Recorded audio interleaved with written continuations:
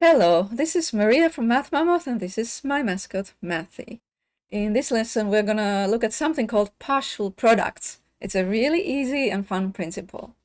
Okay, here on the screen you see lots of groups of 5. There's 2 groups of 5, this one, and then we have also 3 groups of 5. So we could write 2 groups of 5, 2 times 5, and then we also have these 3 groups of 5, right? And then we could add them. So 2 times 5 plus 3 times 5. And now we have a shortcut, so to speak. What if we now push all of these groups of 5 together and make a big array? So now we have actually 5 groups of 5, right? 5 times 5.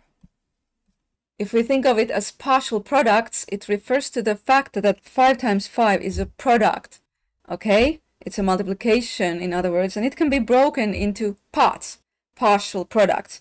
2 times 5 is one product, 3 times 5 is another product. So they are like parts of the 5 times 5. And now if we look at how many is it, 2 times 5 here is 10, 3 times 5 is 15, yes, and 5 times 5 is 10 plus 15, so it's 25. So that's easy, right? Now let's look at 7 times 8 and break it down into 2 multiplications, or into 2 parts, 2 partial products. How? Matthew has an idea. I have an idea. You may have an idea. It can be done in many different ways.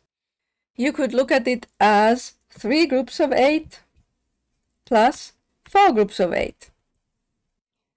But it's also 2 groups of 8 and 5 groups of 8, and many other ways that you could break it down.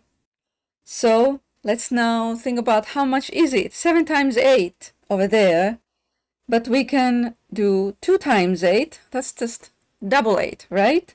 16, so that equals 16. And then 5 times 8, well, you can think of 8 times 5, you might know that by heart by now, right? 8 times 5, that's actually 4 tens, 40, and total 56. Partial products is really neat. It allows us to break down more difficult multiplications into parts that we can solve easier. Now let's look at this array. Lots of dots. How many? We can write the multiplication, but we can make our life easier by breaking it into several multiplications, partial products. You can think of the groups as columns, or you can think of the groups as rows. So let's break it into 2 groups here. So what do I have now? 1, 2, 3, 4, 5, 6, there's 7 in this row. So I have 2 times 7, 2 rows, and here's 4 and 7, so it is 4 times 7. Now in total this would be 6 times 7. Here's 2 and 4, 2 groups of 7, 4 groups of 7, 6 groups of 7. But we can work with it like this. 2 times 7 is double 7, right? 14.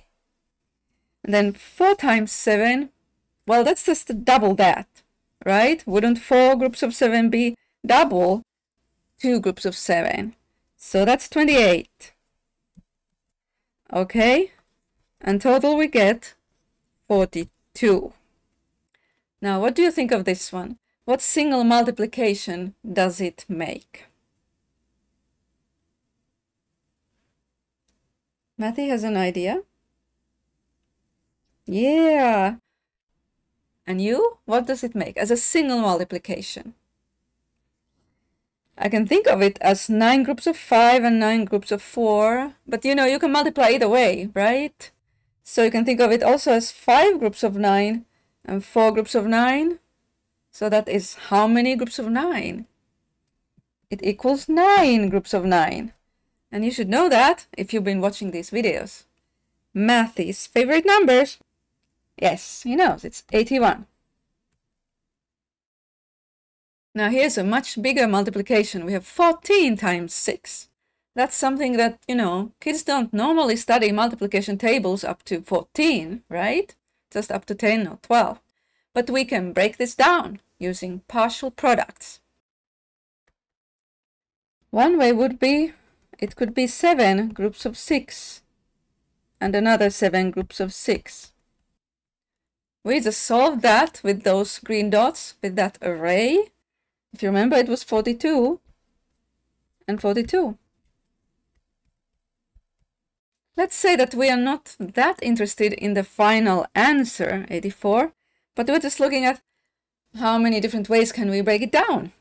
So here's another different way, would be that, let's say it is 10 groups of 6, because it's so easy to multiply by 10. And then we're left with 4 groups of 6. So 10 groups of 6 or 6 groups of 10, 60.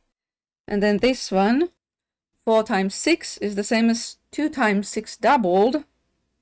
12 doubled, 24. That's, of course, is still 84. I'll show you a third way. And that is that we can think of it as 14 times 3, or 3 groups of 14. And then 14 times 3 again. Another 3 groups of 14. Because in total it is 6 groups of 14. And 3 groups of 14, again, it's actually 42, and 42 equals 84. I hope this was helpful, and I hope it was fun too.